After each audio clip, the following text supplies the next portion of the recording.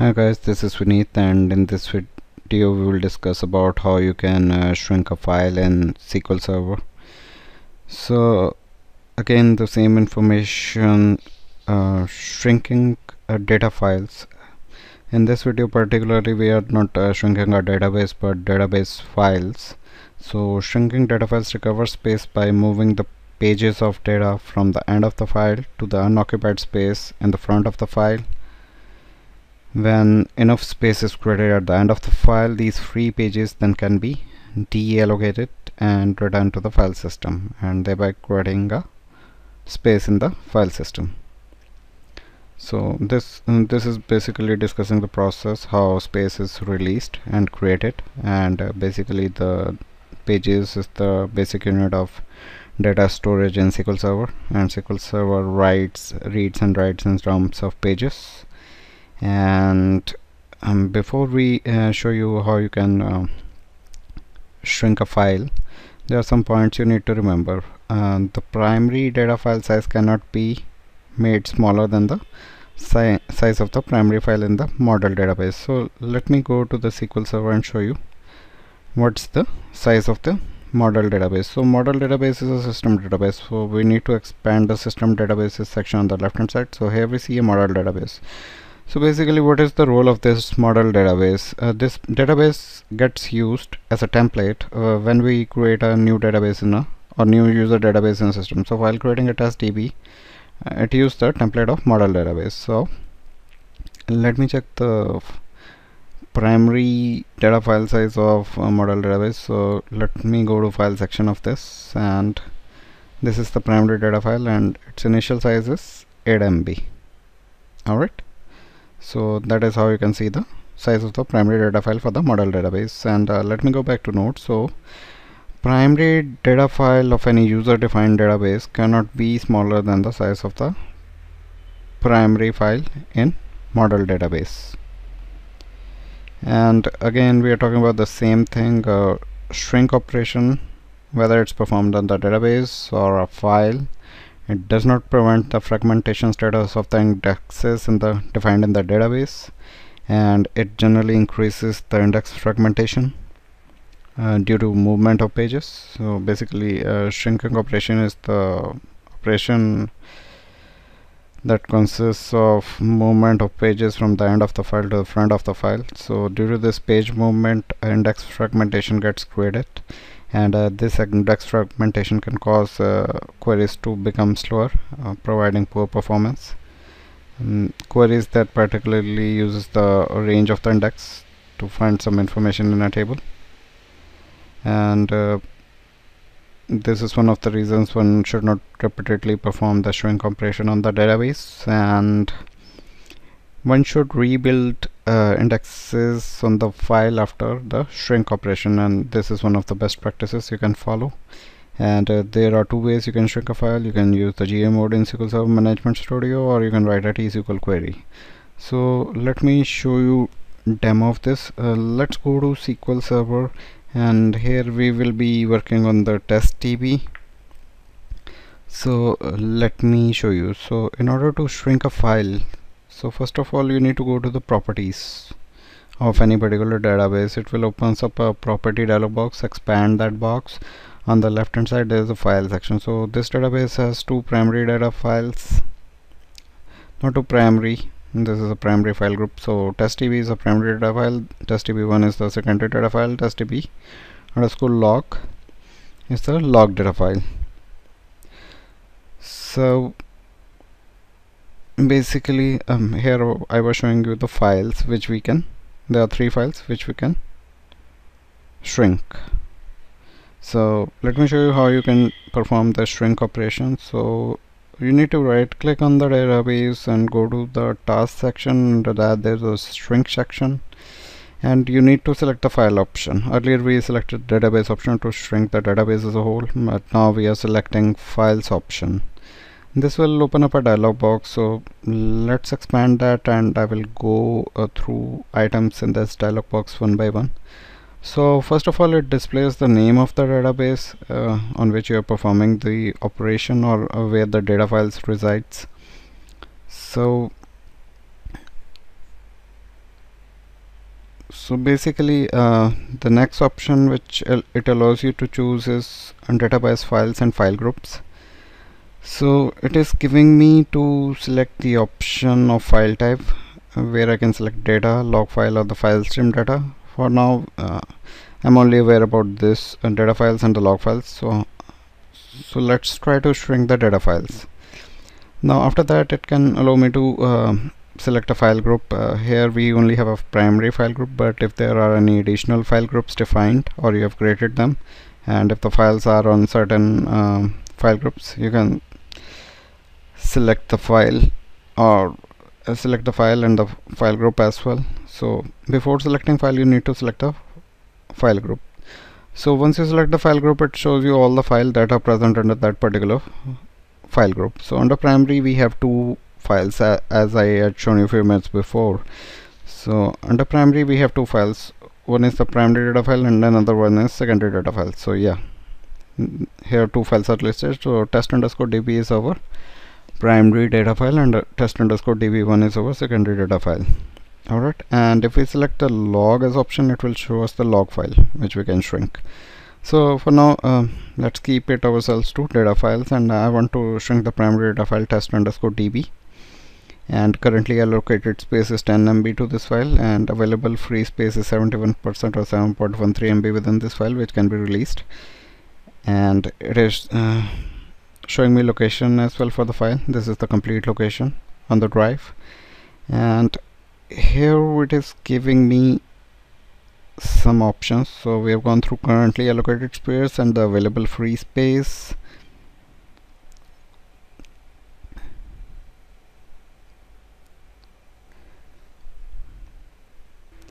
Now below that it provides us various shrink actions. So first action is we can release the unused space, and this causes any unused space in the files to be released to the operating system and shrink the file to the last allocated extent.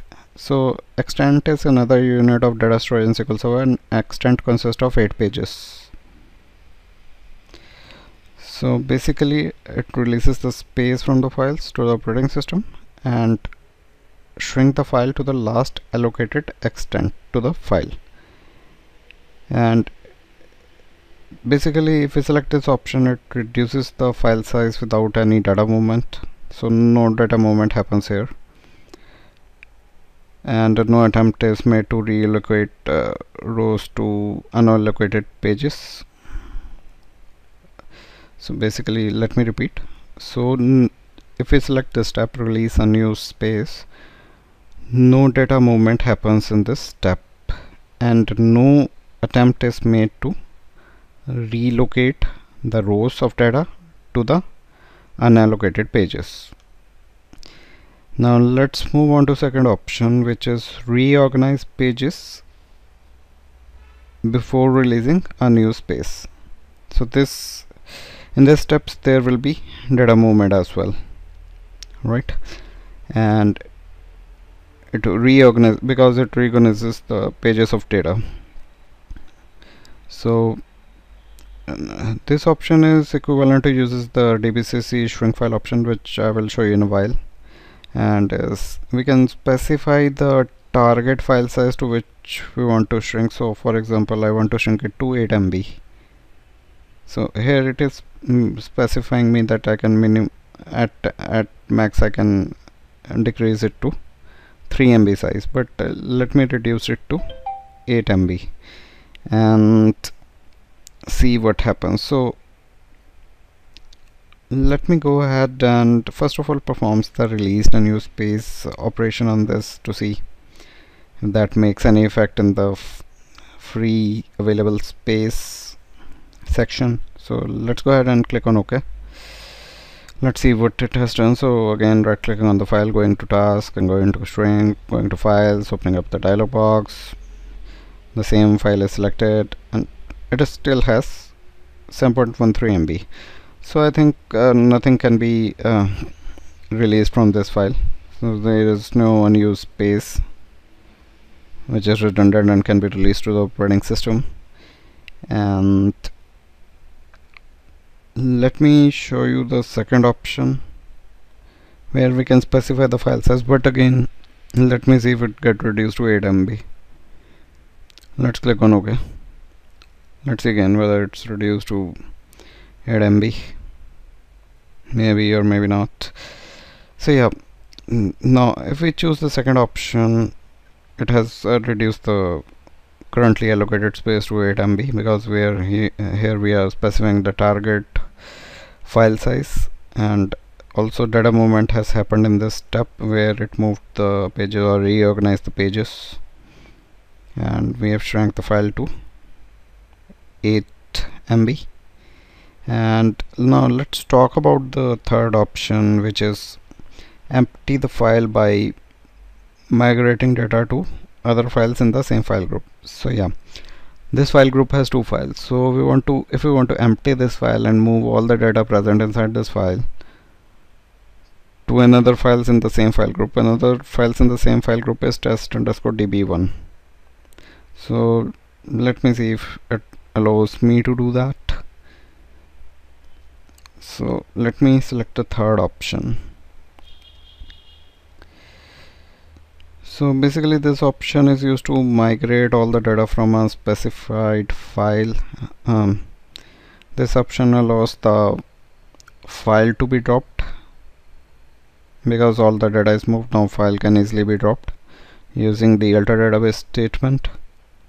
And this option is equivalent to using the DBCC SHRINKFILE with the empty file option, which I will show you in a while. And let's try this and see if this data file gets emptied out. Now I've clicked on OK. So this operation has failed because I cannot do this for the primary data file. So it is giving me error message, cannot move all the contents of testdb to other places to complete the empty file operation, because this is a primary data file of the database. So yeah, let me try it with the secondary data file. So yeah, again currently allocated space is 8 MB to this file, and see if I can empty this file out and move all the data to primary data file test_db. Let's try that. This should not fail, I think. So I've clicked on OK.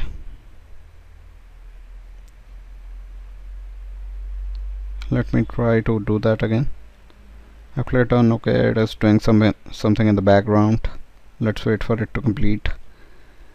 It's emptying out the file, moving the data out to testdb.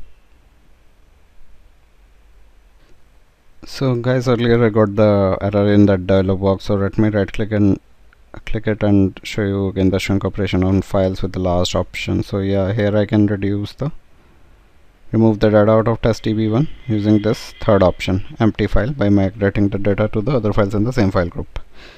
So this can be done in the cases where I want to drop the secondary data file and I do not want it to contain any of the data, so I can migrate the data and then I can later on drop the file. So let me click OK. It will perform the operation. So yeah, now I have moved the data. Now this file, the secondary data file, can easily be removed because data is moved out to other files in the same file group. So let me go to files. Let me remove this file because this is not required now, because all data is migrated. Let's click on OK. So this is done. Now let me show you the other way, which is the query way to do things. Earlier we have talked about how you can do this via the graphical mode, how you can shrink files with certain options. Okay, now let's open up a new query window, and we have already connected the database engine. I have clicked on new query, and here I will not be using all the three options. Here I'm showing you how you can shrink a database file to shrink a file to any particular size. So the command is DBCC SHRINKFILE, and along with that, within brackets you need to specify the name of the data file, which is test. Let me not use quotes, and file name is test underscore db, I guess. Yeah, it's test underscore db. And let me specify the file size. Now right now, if I view the file where it asks shrink operation and go to files, the file name is test underscore db and is currently set to 8 MB. Now let me try to set it to 6 MB to see if that works. So this is the command DBCC SHRINKFILE, and specify the name of the file and the MB to which we want to set. I wanted to set it to 6 MB. So let's execute this query. It is giving me that some incorrect syntax, so maybe I've put in full stop instead of comma. Let me try to execute it now. So yeah, let's see whether it has reduced it. Let's go to testdb, right click task, shrink files. Now I see that it is shrunk to 6 MB. So yeah, this is one of the ways you can shrink a file in a database. And now let's go back to notes. So guys, we are done with this video. Here I have shown you how you can shrink a files within the databases using the GUI mode in SQL Server Management Studio. I've also shown you how you can write a T-SQL query using DBCC SHRINKFILE command to shrink the files. And we are done with this video, and I thank you so much for your time. And please hit the like button if you really like this video. Click on the subscribe button to subscribe to my channel, and hit on the bell icon to get all the future updates regarding my future videos. And I thank you once again, and you have a wonderful day ahead.